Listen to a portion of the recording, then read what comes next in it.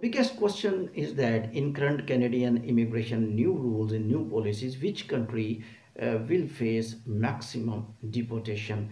And answer is India, because India has maximum visitor visa holders in the Canada, maximum student visa holders in the Canada, and also India also has the maximum number of work permit holders.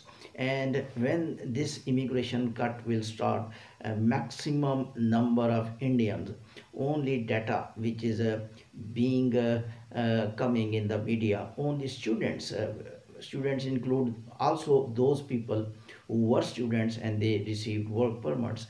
Almost 70,000 Indians are supposed may be deported back to their home countries in this new Canadian immigration rules announced by the Prime Minister just in one day back. So this is a very dark era of immigration going on in Canada. People are on the roads, and Indians especially facing deportation. Thank you.